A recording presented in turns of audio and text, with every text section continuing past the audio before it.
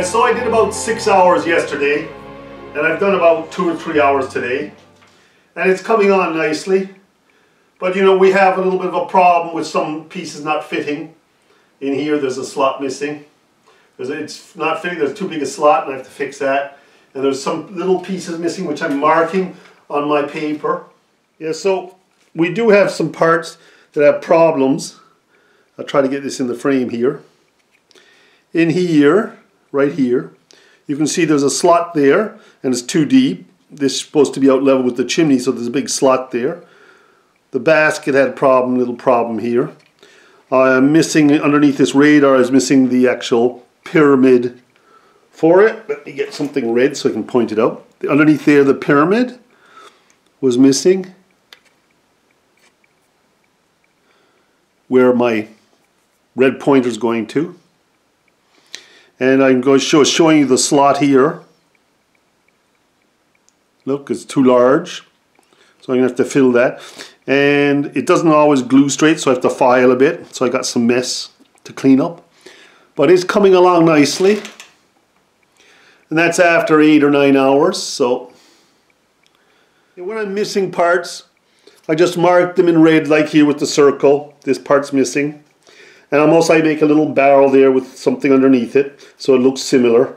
And you know, no one's going to know the difference. I also was missing this part here, this strut. So I put the baskets down on the edge without them at the moment. I don't think I'll put the struts in. It'd be very hard for anybody to pick up on that. So there you go. I have to make compromises. Go down a little. There you go. I put this little piece on top here to compromise for the piece missing. It's basically a bit of this plastic tubing. Hang on. There you go. Oh. There you can see that's plastic tubing that was laying around. And it filed a little, and there we go. We got our piece in that's missing.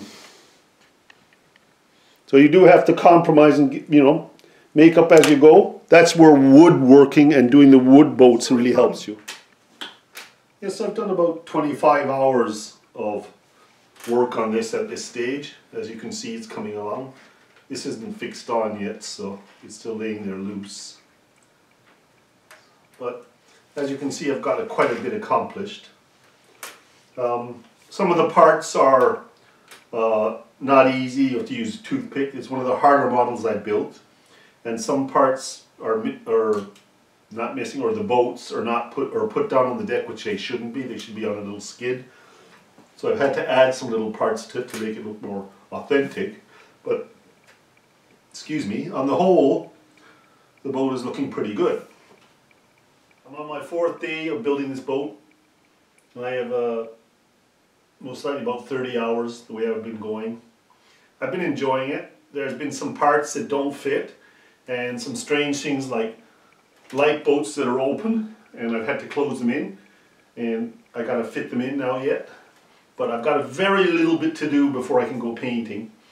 There was a lot of small parts on this boat that actually didn't make sense. They were molded with little pieces, and when you glue them together they nearly actually melt in the tweezers. They're so small. So some of the parts were a little strange that way.